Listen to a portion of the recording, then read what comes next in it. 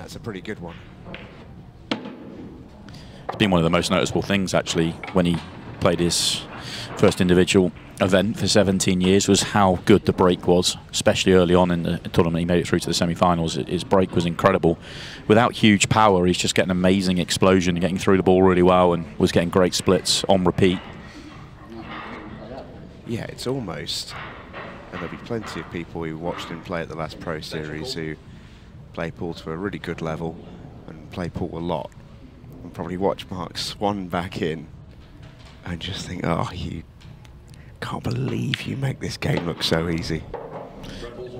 Yeah, it was incredible, actually. You felt he was going to go through and win the event. He was playing so well, but knocked out at the semi-final stage by Arf and Dad. Interestingly, he did actually play Gareth Potts in that tournament as well. Good match between those two.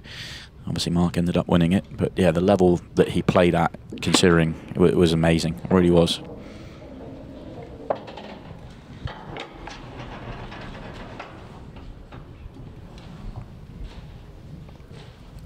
If you are watching us for the first time with the Pairs Cup, we've got 4 pairs here tonight. All will play each other in a round-robin format. Top of the group come the end of the night will go through. 2 points for a win, none for a loss, 1 for a draw. And the draw is in play because we have a match clock, which is 20 minutes long for each match, or a race to 4, whichever one comes first. Playing international 8-ball rules. Pick your gutter set, pot your balls, pot the 8-ball. Gareth and Mark going through reds very nicely. Looks like a good angle, just a slide to the right-hand side. Depends how wide it throws here. If the yellow's in the middle of the table in play here, then this could be tough, but you can see where he's trying to get to. And the grimace on the face tells us this could be quite close to the yellow. How straight is he? Yeah, just gets it. He's had to judge that really well, because the harder you play that, the wider the cue ball throws. It's all about really power control more than anything else, that shot. Yeah, and there'll be a lot of people sort of watching it going, well, Gareth's been on the table all weekend long, because if you don't know, he came through the Players' Championship this weekend in this venue.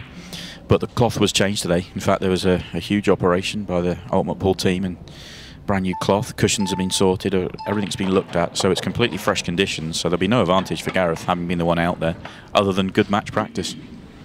Yeah, he'll be sharp. Be sharp, sure. Yeah. That was an excellent shot from Mark just to hit that gap. Yeah, it's been a very tidy clearance, hasn't it? And the 8-ball, don't think it goes bottom right, it doesn't, so he's going to have to drop this in. This is tough. Dead weight. Excellent. Potted it thick as well, which holds the cue ball up. If he pots that thin, the cue ball will go past the 8-ball there in terms of further up the table, making it a trickier one for Mark. Yeah, brilliant.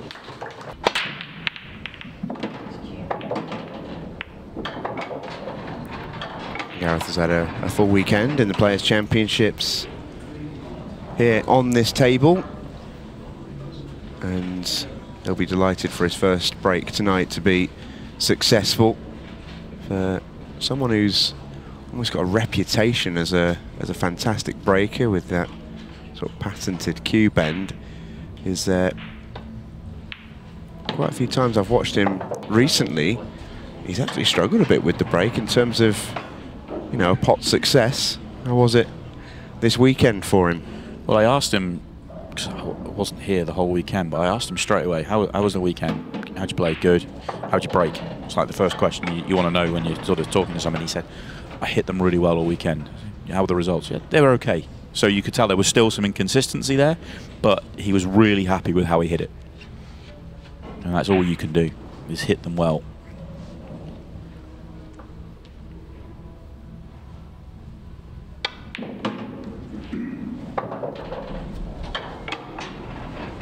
It's an interesting one at the moment. It's something to keep an eye on with Gareth and for the rest of the season and beyond. Is that one thing he's always been quite clear on, is he's never wanted to sort of mix the cue sports, and something that we've not seen Mark Selby do either.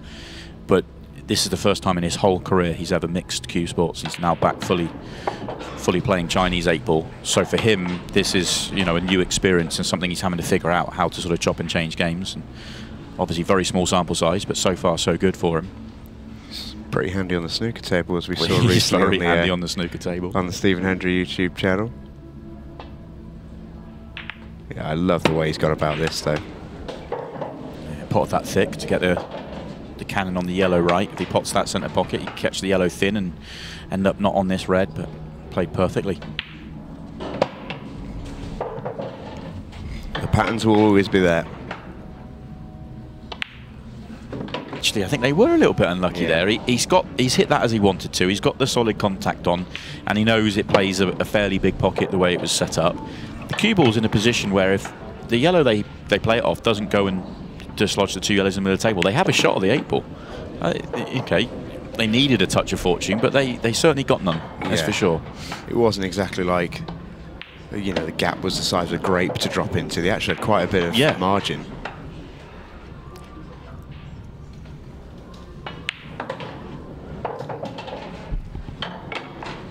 It will cost them this frame.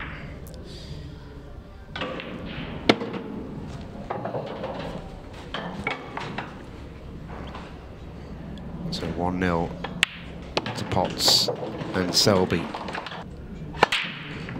Jester from Leicester. Clues in the name. Will that yellow reach? The break, though. It will. Oh, that'll do. Well, I'm not sure about the hand of apology for this one, Mark. You hit him and you hope for the best, and the ball drops in. That looked dry for all the world, though, didn't it? Just kept on going. And they've opened up quite nicely here. Red's a little bit tricky, but I think there's a way you can approach all these reds in the bottom right that just sort of helps them unpick each other. Yeah, does he play short position, or does he play a little cannon on the red next to the yellow? Could play the cannon now.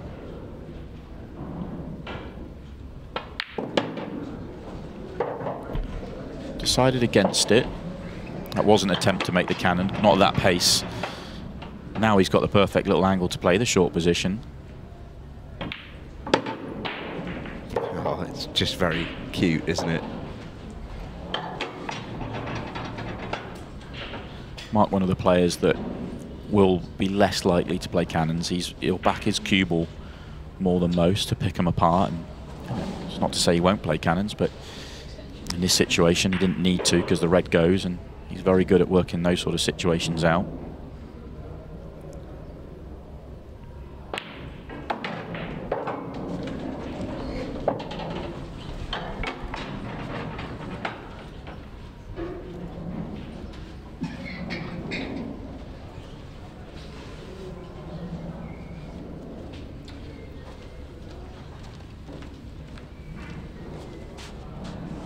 Would have preferred to land a touch straighter on this red. Can go a few different ways around from here. You fully expect him to get them.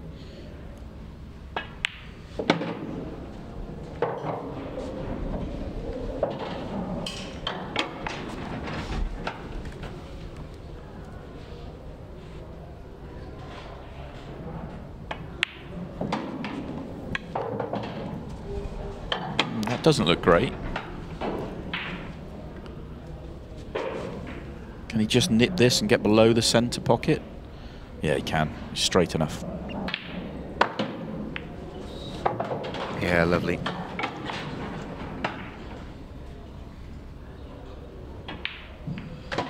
Very good from Mark Selby.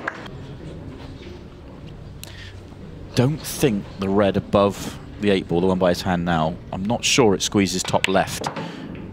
If it does squeeze top left, you can see there on the overhead. I can see on the overhead. There you go, there you go. On the overhead. It's very, very tight.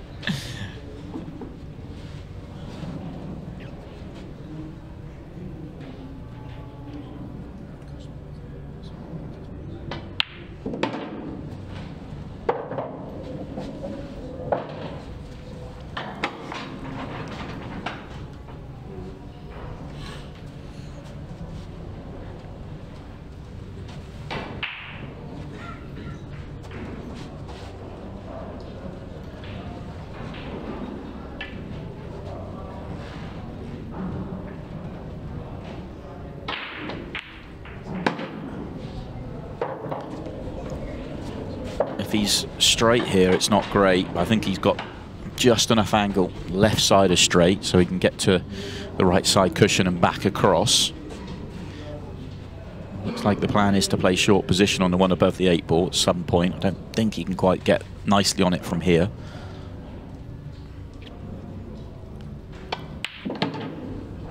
So it's going to have to be off the one on the top cushion. Not guaranteed to land good here. I think he's straight enough that he can just sort of pull back, and as long as he gets himself somewhere near the 2 yellows, he's pretty okay. Risk is going too close to them and not being on the red. Oh, he had the perfect angle. Yeah. Absolute perfect angle. Very nicely worked out finish from Gareth here. Obviously, assuming he puts together the final couple of balls.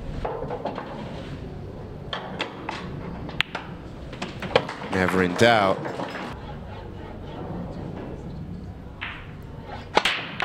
Wow. Wow. Oh, ending it in style.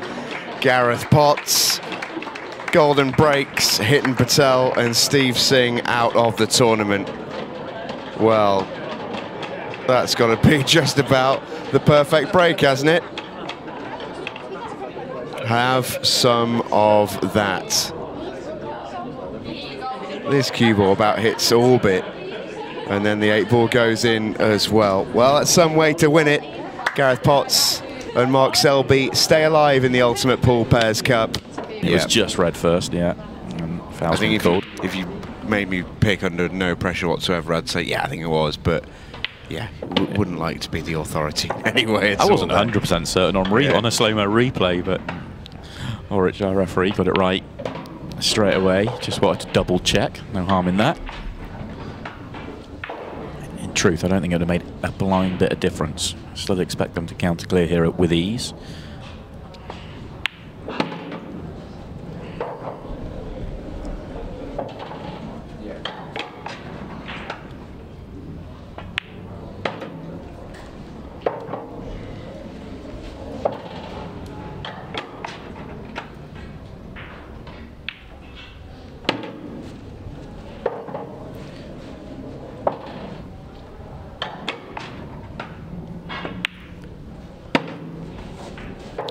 Been a tough night for the Potts and Selby when you consider every single time they've been to the table, apart from one, they've cleared up. And that was when Mark missed the 8-ball into left centre in their opening match, which cost them the 3-2.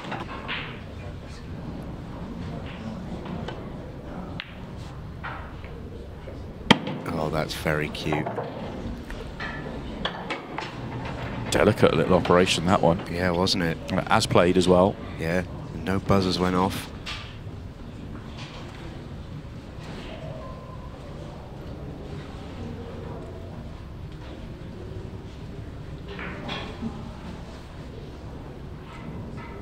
And the difference that makes now. The yellow nearest the top right goes. He's on the other one to top left. Or he can go both ways here.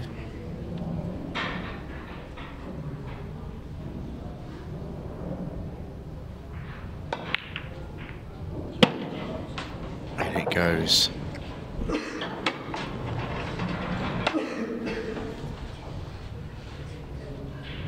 Not sure if his plan was to play this one off the red, because that's hard to do.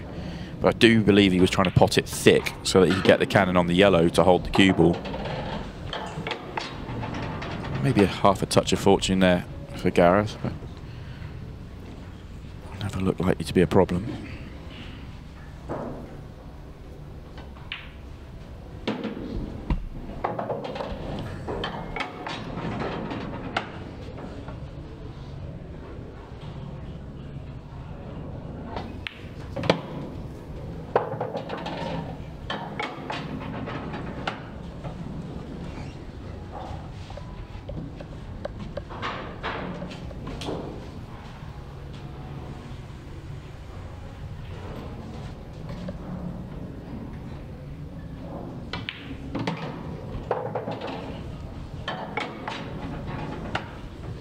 Wide open spaces for Gareth Potts.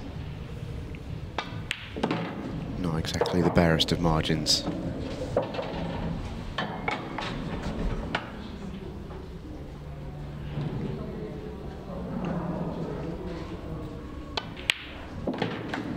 think it's all over. It is now. To the table he comes.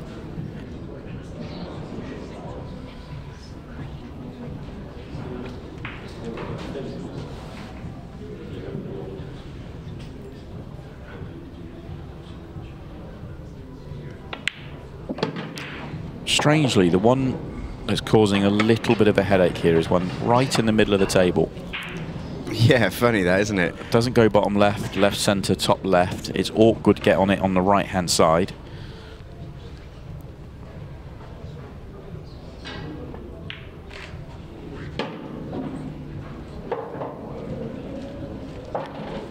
Might be thinking about leaving it where it is, playing it top right if it goes.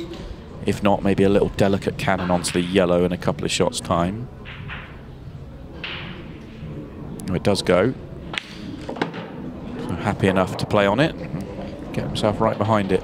Yeah, and Mark's from that sort of old school sort of brigade of pool players who will always, rather, they won't fly into balls, they won't play cannons, they will barely leave doubles.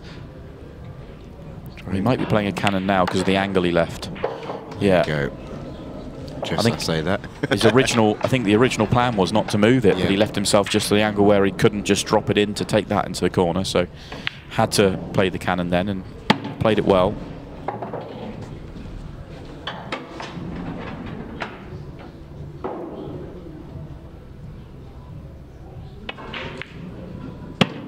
Oh, pretty flawless this. From Potts and Selby. There's now 7 frames straight they have won.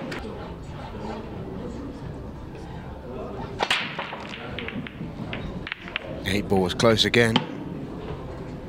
Makes a ball this time. It's not the easiest finish in the world though, at least at first glance.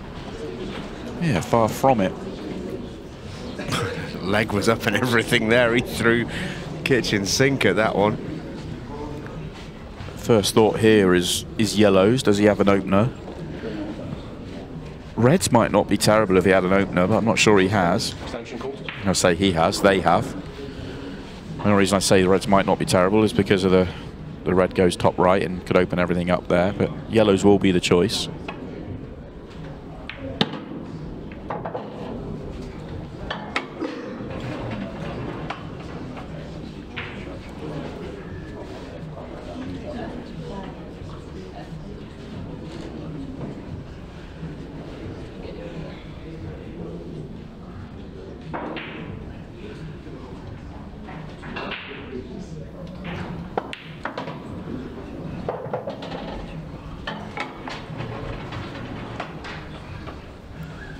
Not sure this was the original plan. I'm not sure if he was trying to get a little bit further up the table than this.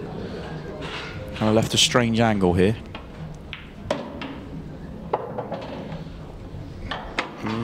It's the one on the break line. It goes in the centre, it doesn't go in the corner. Obviously the 8 ball, but I'm assuming they're going to leave the 8 ball for a double.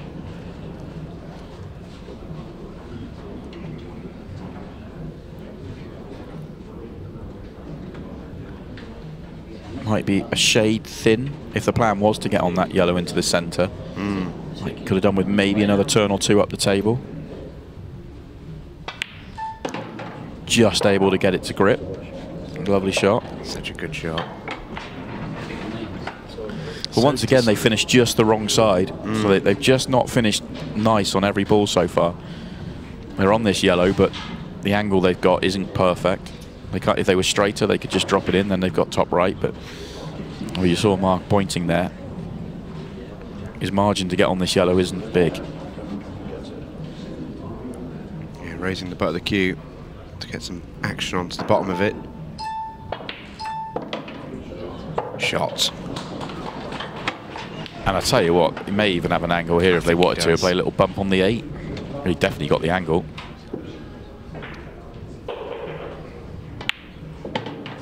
Oh, wow.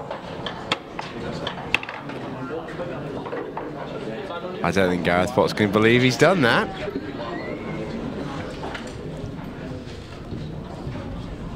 I tell you what, I said at the beginning of the night that the cloth had been redone, cloth and cushions from the weekend, where obviously Gareth came through in the Players' Championship. and that's one where it's probably hurt him, because it's easy to say, oh, he's had plenty of table time out there over the weekend, but that one will have gripped so much more than he would have seen all weekend long. Obviously, it's still a surprise to see him make that error. Yeah. Oh, they're going to get away with it, though. Oh, that'll be the last shot in the night for Hannibal and Whitworth, and that will hurt. So they played well tonight, Darryl and Glenn.